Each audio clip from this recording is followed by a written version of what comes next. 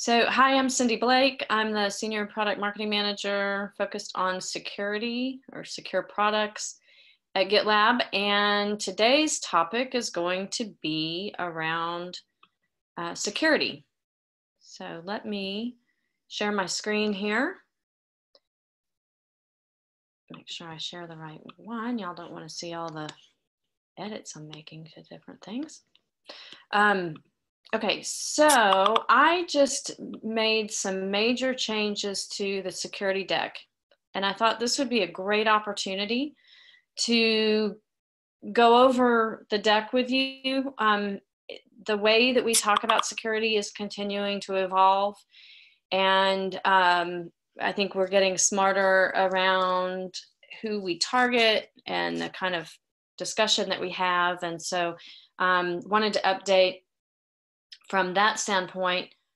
Wanted to show you the changes to the deck, and then also we have the security dashboard that is launching this month. Well, we've had a dashboard, we've had an MVC1. We are continuing to evolve that, and so I want to be sure and cover that as well, so that you're prepared to talk about that on the 22nd. So in the deck, the way, let me explain. Actually, let me start here, because I think this is important. I added a section here on using this deck. So when do you use this deck? It's really intended for an audience of somebody that wants to learn more about how we do how our security capabilities work for application security testing. It assumes that they've already seen the main pitch deck. So I'm not repeating things that are in the main pitch deck, in terms of what GitLab does end to end, who are we, who's our executive team, who are our main customers, all that kind of good stuff is still in the main pitch deck. I kind of took some of that out of here to streamline it a little bit. When you're qualifying a lead, make sure that you are talking to the right people. So from a security standpoint, the main people that are going to care about what we do is the CISO, the Chief Information Security Officer, and the CIO. And increasingly, app dev, like, if there's a VP of development or something like that, is going to care more about the security elements than what they used to. This is something that's new, that's kind of evolving. We had a great conversation with a Gartner analyst yesterday, and he kind of confirmed that the development leadership is starting to look at security as, one of many kinds of flaws that need to be fixed. So the whole idea of shift left, have the developers fix what they can, is starting to take hold. Now, that's not to say to ignore the security folks or the application security folks, but they're probably going to be ones that could be more of a roadblock that you need to convince, but not necessarily the ones to take the initiative to start the conversation about how to make the development process more, create more secure code. Does that make sense? Pause there in case there's any questions about that. Okay, so when you're using the deck, I wouldn't spend a lot of time on this slide. In the US, we have a term, don't beat the dead horse. This is something everybody knows, they get it. Security's big, it's important, everybody's worried about it. There are notes in here. No, I can't get my notes to reopen, but there are notes in here that can help you script the conversation, but don't spend a lot of time on this. So it's important, but what makes it more challenging is that the DevOps piece. So everybody's trying to move faster. So how do you take something that's been gated at the very end and plop it into an agile environment where things are very iterative and bite-sized pieces and fast, and the two don't mix real well. It's all a balance of risk and agility. If you're talking at the C level, this is what they care about. They don't really care about how things are done. They care about the what. And the what is help me, balance the risk, the cost, and the agility.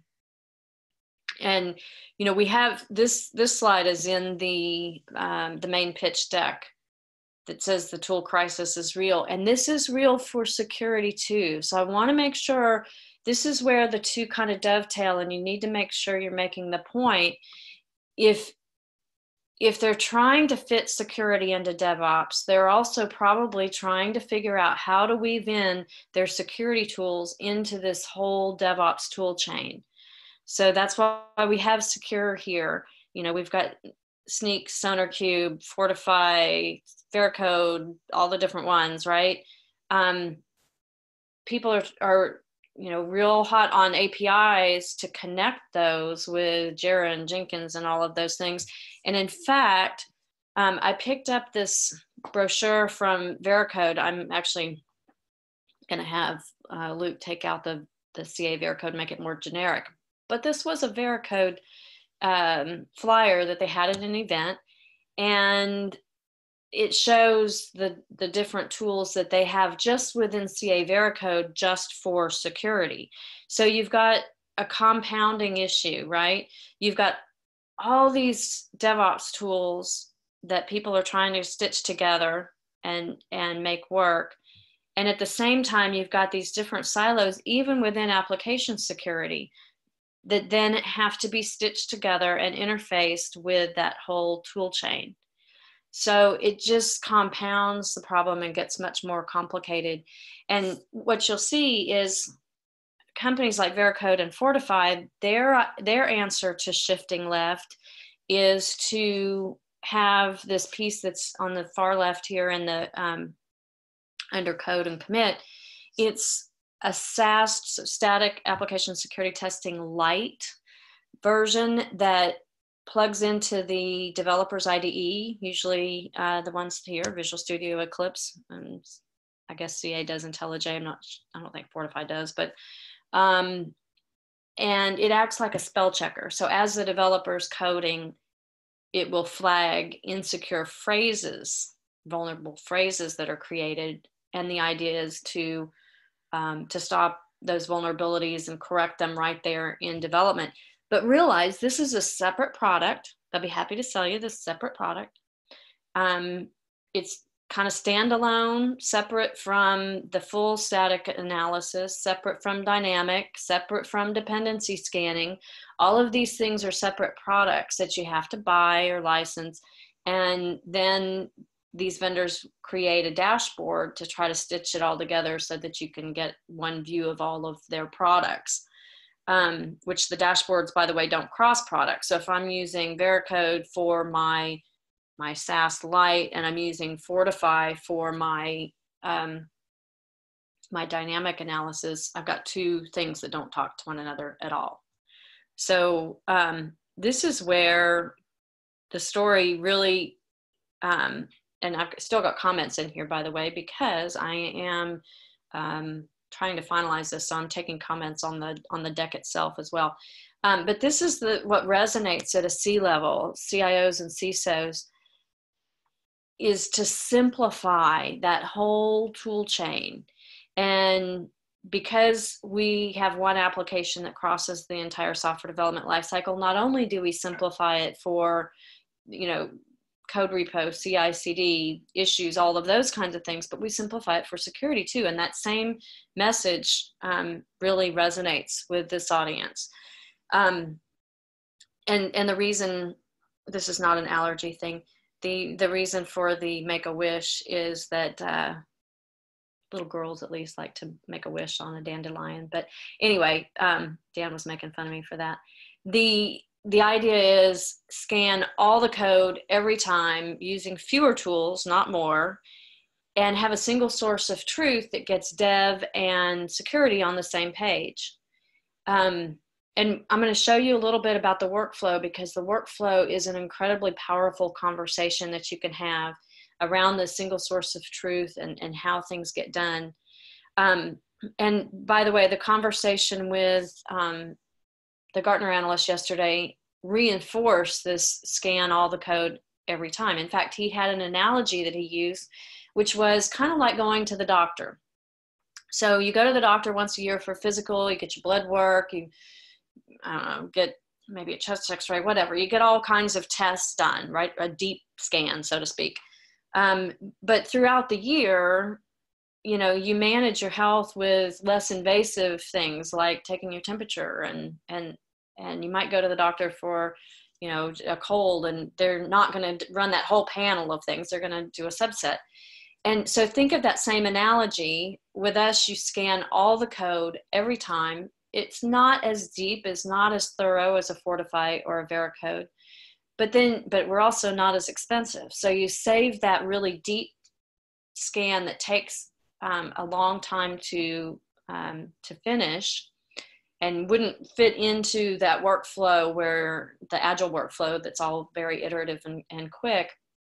You save that for, once a year, twice a year, you do these automated penetration tests, that sort of thing. So that's a really good conversation to have. I'm going to pause. I see lots of chat. I'm going to pull up chat for just a minute and see. The first set of questions, Cindy, is really around the positioning of security in the broader chart. Should it be on the right? Should it be throughout? Which is interesting, because we talked about that with the analysts yesterday too, to a degree. Not the exact chart, but the concept of where security fits, right? Yeah, so I hate that secure is on the far right, because that's exactly the message we're trying not to convey. Secure is in the, early or in the middle. I moved it, Sid moved it back. Still have to have some conversations around that. But so yeah, we'll work on the diagram. So the next question they had, if someone decides to use a third-party tool set outside of GitLab, would those results still show in our security dashboard? And what about integrations? Well, I'm kind of jumping ahead there to the dashboard, but we have an API. If they feed the results back to us in the expected format, then it can show in the dashboard. And we've got a big debate over pushing that versus the one application. And it's still kind of up in the air in terms of strategic direction, where we want to focus. But if you have a customer, I wouldn't expect, in fact, Phil has a couple slides that I'm looking at pulling in here a little bit more, Phil Cameo. The idea is you're not going to rip and replace everything all at once, right? So you're going to make headways in different areas within here. Security may be one, and it may not. It might be that you make headway, you get rid of Jira and GitHub, and eventually they add security, what have you. They're not going to rip and replace on day one. So the fact that we do those integrations is an important piece. So Vivian wants to know if you can share this with resellers. Absolutely. Okay.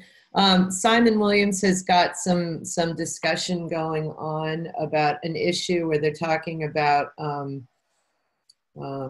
layering and some things. And I think that conversation is okay for now. Some more comments about shifting left between maybe putting it between verify and package. Let's see. Maybe have security in both columns. Right. Then we've got another question. Do we have any experience or security replacing an incumbent tool? So do we have experience doing that? I'd like to say yes. However, I can't point you to a specific customer. Most of the security efforts are still in proof of concept, but John May, I think, has a customer in the financial space that, I could be wrong, that said that they went from scanning, what was it? And I'm trying to capture this into the customer anecdote page, but they went from scanning like twice a year to scanning, 300 times a year. So if anyone's listening and is familiar with that anecdote, please send it to me. I want to put it on that customer page. But I'm working to capture that sort of thing right now. It's not so much about replacing, as I said, replacing a Fortify or a Veracode as much as it is using this alongside and using it to pull the whole staging environment into much earlier in the life cycle, into development. So right now, let me go on to the workflow, because I'm kind of getting ahead of myself there a little bit, but I'm going to show you the workflow because I think that that's really important. I think you've got most of the questions answered right now anyhow. Okay, so. And I'll come back to those if not. Sorry, see a spelling error. So the idea is, you know, we're one application end to end, and what that allows you to do with security is some things that application security alone can't do. If you think about all of these tests being done in the verify stage, I want to walk through a DAST example, because if you tell a security person we can do dynamic application scanning in the developer's IDE, they may not believe you and they may discredit you as you don't know what you're talking about. But this is where it's really important to explain this is true and we are very different than the other AppSec vendors, and our secret sauce is that review app. So if you did DAST in the traditional manner, DAST, dynamic application security scanning, requires a working application. So it'll throw things at it and test how the application behaves. So it's not just looking at the code and looking for vulnerable phrases, it's watching the behavior of the application. Well, in a traditional environment, you don't get that until you've done your code commit, you've merged your branch into everyone else's, and then you're in a test environment. And so it's not just my code, it's my code and your code all put together. And now we have a much bigger tangle of things to untangle if something's not working right. And in a test environment, pretty far down the food chain. I've got now somebody else running those tests, usually a security person. And when the security person finds the results, it's usually in very deep security jargon that may not make sense to the developer. So there's a translation issue. The security person has to then give that information to the developer and say, here's what we found, I need you to fix it. Well, by then, it may be a couple weeks later, they may already be onto another project. So they've got to, adjust their context, get back to the other project, kind of wrap their head around what was I working on 2 weeks ago. And there's a lot of friction in that system. So by having that review app, we can do let me jump here. Actually, I may reorder these. The review app is a working application, and it allows the dynamic testing to be done on the review app in that individual developer's workspace. So before they've merged their code with anyone else's, they can see if what they created causes any new vulnerabilities to be found. And that's something that is very, very unique to us that no other AppSec vendor can do, because they're not one application. They don't have that visibility. So another part of this that's true not only for dynamic but static as well, and is we report on the delta in what was reported before. So if I've already reported a vulnerability and I rerun that code commit, I'm not gonna report it again in my dashboard. So and I'm getting a little bit ahead, but in the dashboard is a sum of all of the remaining vulnerabilities that the individual developer couldn't resolve. So in a traditional sense, if you go back to this picture, I run all my code that's all merged at the very end, and my security people have to sort through all that, figure out what's most important, prioritize, vet, make sure that those things are not false positives, and try to give the things back to the developer that they care the most about. Well, the way we do it, the developers already dealt with the things that are highly important, prioritized in the pipeline report. And it's only those things that are left that they can't figure out that are going to show up for the security guys in the dashboard. So guys, gals, sorry, I'm Texan, we use that both ways. But in the end, using GitLab, you should have far fewer vulnerabilities for that security person to have to weed through. And so this really represents, change the order here, this really represents a fundamental shift. It reduces friction.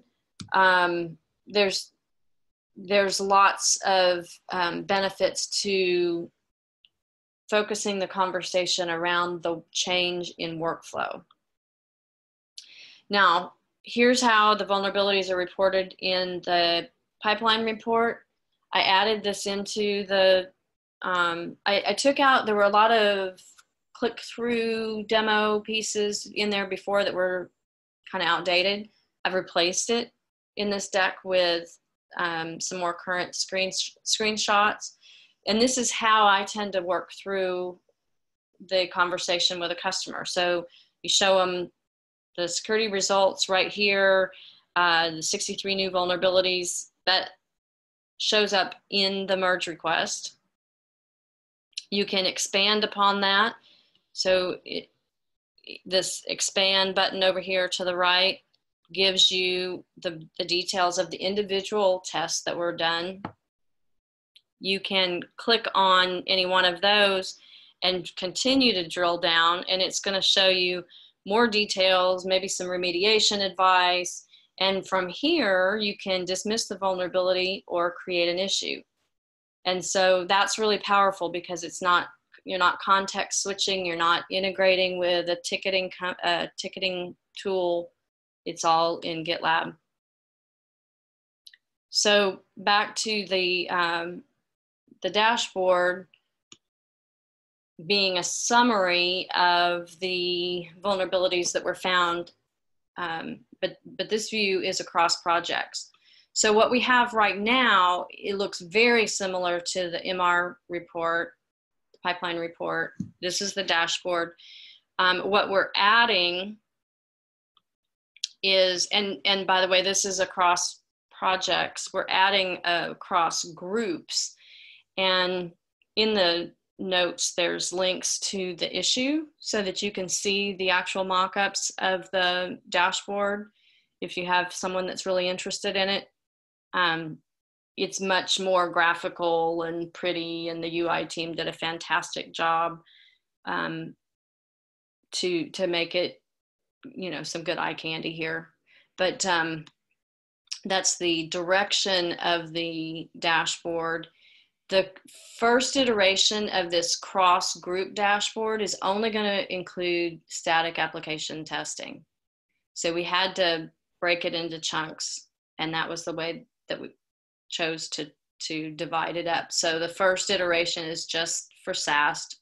We will be adding DAST and dependency scanning and those things to this beautiful graphics dashboard over time. So one other key point here, and I want to save time for Q&A, I'm just about out of time, is the compliance piece. If you haven't checked out the compliance pages, it is a good conversation to have. We focus a lot on application security testing, but compliance is probably more interested in those things that are like functional controls, policy controls. If you go, in fact, let's jump over here to the financial industry page. There is a video out there with Sid using this page to pitch to financial services target. it is kind of funny to watch too, because he was in a silly mood and has rainbows coming out of his eyeballs in that video. But anyway, if you talk with someone and they're interested in audit and how do you verify that, code control, this is a good place to go. There's a financial page. There's one for HIPAA, which is healthcare. And then there's a kind of a general compliance page that is a little bit more broad across everything. But this auditing really applies to everybody out there. They're all interested in audit logs. And so there's capabilities. These are not part of the security scanning capabilities, but these are just features in GitLab that contribute to the auditability and change management that are good to highlight. So want to make sure to bring that up. And Cindy, just for clarity, those audit features that you're talking about, are they within the entire platform or just Ultimate? Thank you. Are they within the entire platform? I didn't look at it from that standpoint when I put this together. So things like, obviously the security line is only for Ultimate, but protected branches and two-person access controls and artifact retention, I don't know. That's a good question. Larry, let me think about it from that standpoint. Thank you. Cindy, there's a lot of conversation going on in the questions here. But one of the questions brought up was, and this may be outside of scope, so maybe this is for this might be for one of the basic trainings, but at a high level, what's the difference between SaaS, DAST, and container scanning? So I don't know if you can say that in a couple sentences here, or maybe that's a follow-up training, right? To get down into there is some training out there that's kind of Security 101. I would encourage you to look at that, but in a nutshell, static looks at the code itself. Dynamic looks at the behavior of the application. Container scanning looks at the Docker image. I'm oversimplifying, but dependency scanning looks at third-party code that you're pulling in.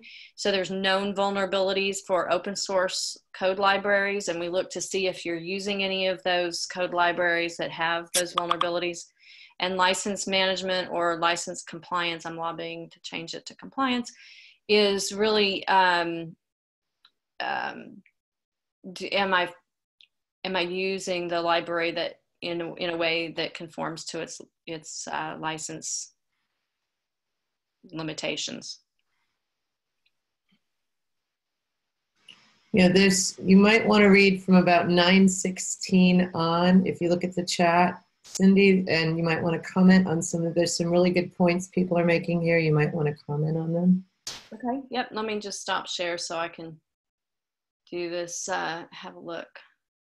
Cindy, I've got a question. I'm trying to think about, so we're surfacing a lot of information with our security. What are InfoSec and developers supposed to do with this information? Like, how are they supposed to actually remediate the issues? Like there's a concept of like, with network security and endpoint security blocking, like somehow protecting your environment. Application security is different because it's code, right? So where does that come into play? Like, using this. Yeah, so that's why it's so important that we're shifting the security capabilities to the developer, because they're the only ones that can remediate or fix the vulnerabilities, right? So as you drill down into that, the vulnerability findings, it'll tell them what's wrong and they can go in and fix it. And if they can't fix it right there in that iteration of code changes that they're doing, they can create an issue and then it can be changed in a subsequent sprint. But it's the developer that has to do it. Right now in traditional application security, you've got the security guy finding the vulnerabilities and going and having a conversation with the developer to try to convince them to make the change. This puts all of that, it empowers the developer to find them and fix them on their own if they can.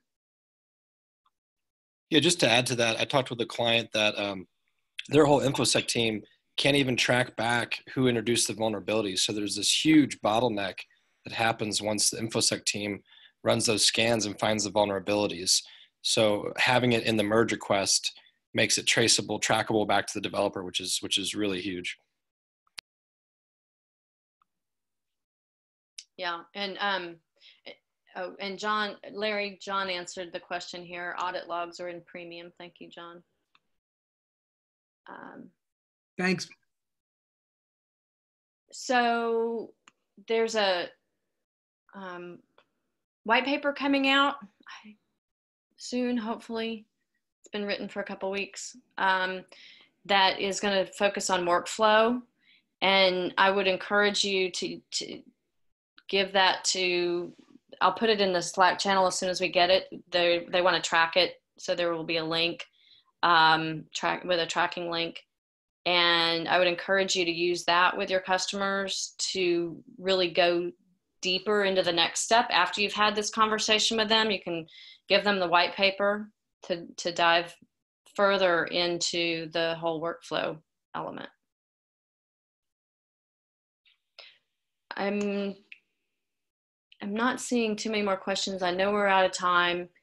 If you guys have any feedback on this deck, I'm trying to get it finalized and posted out there. Normally so the security deck is linked from the PMM page in the handbook. It's always out there, always available. What's out there right now is not this version.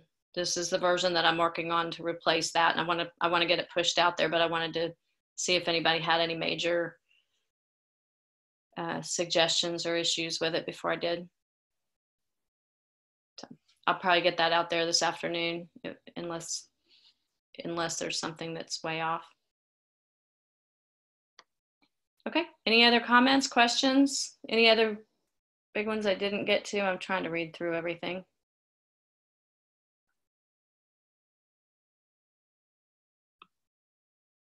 Okay, well, thank y'all. Appreciate your time. Take care.